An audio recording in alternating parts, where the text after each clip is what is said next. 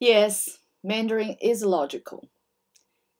It is not an easy language, but it is a clever and logical language. And I will show you 4 examples. Firstly, nouns are centered around one central element to form a relationship, to let you know that this group of words are all connected and related. I'm going to talk about new in this case. New means cattle, a type of farm animal. When we need to know more details about new, like whether it's male or female, we add one word in front of new. For male, we add gong, gong niu. For female, we add mu, mu niu. For little ones, we add xiao, xiao niu. The meat from cattle, we add rou. So rou means meat. 牛肉 is meat from cattle. Oil or fat from 牛 is called 牛油. And we can see that 牛 is used in all 5 words to be the central element, because those 5 words are all related to 牛.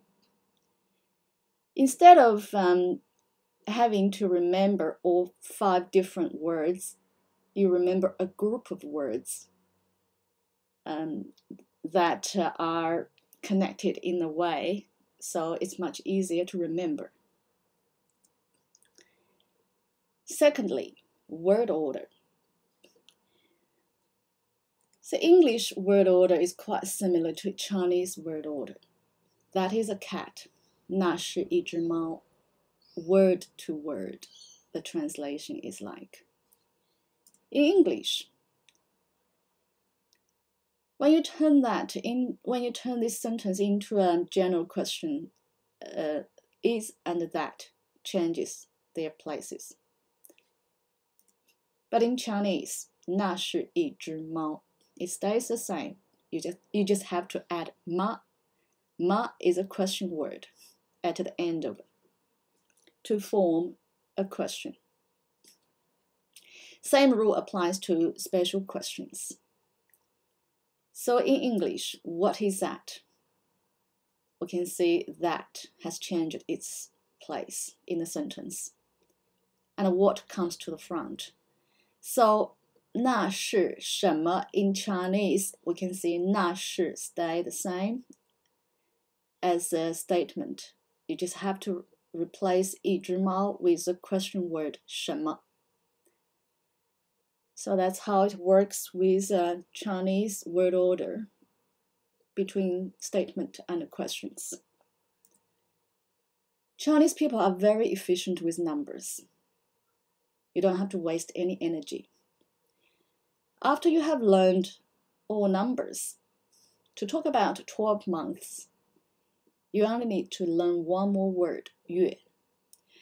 月 means month. So if you talk about the first month of the year,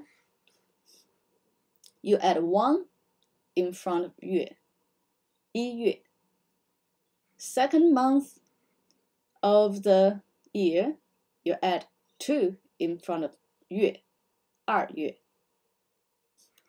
Third month, 三月, until you reach the 12th month, 十二月. So you don't have to learn 12 different words for 12 months. You learn 12 numbers and plus 月. The last one is my favorite. All these questions, is it, do you, will you, is she, They all mean the same. They're used after a statement asking for agreement. It is not a bad idea, is it? She's not really late, is she? But in English, you have to match two parts of a sentence exactly.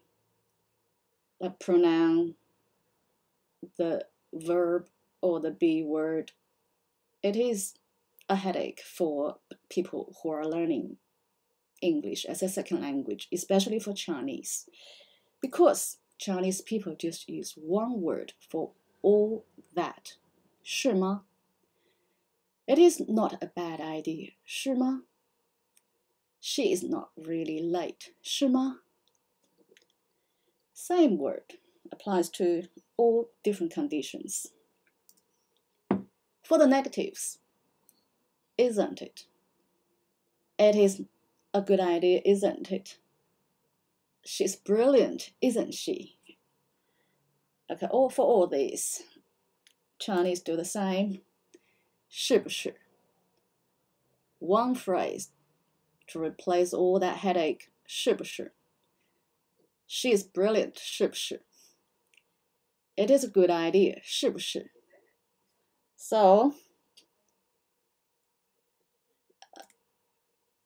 in the end, I'll give you 2 more bonus points to see how Chinese people are logical and simple. Nouns have no singular or plural. Verbs don't change for tense or person. How good can it get?